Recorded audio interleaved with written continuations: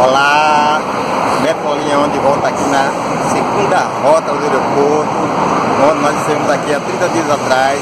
E hoje nós estamos de volta para ver como é que estão as obras de colocação dos trilhos até a Estação Aeroporto e a construção do retorno rodoviário que já está sendo construído aqui em Estações.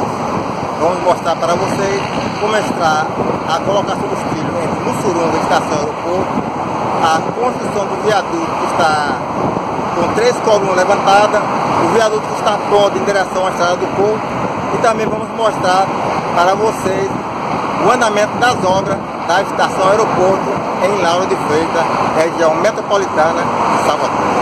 Vamos sair daqui agora de Estações, onde vocês estão vendo aí ao fundo aí os trilhos até a Estação Aeroporto. Daqui nós vamos ver como é que estão as obras da Estação Aeroporto.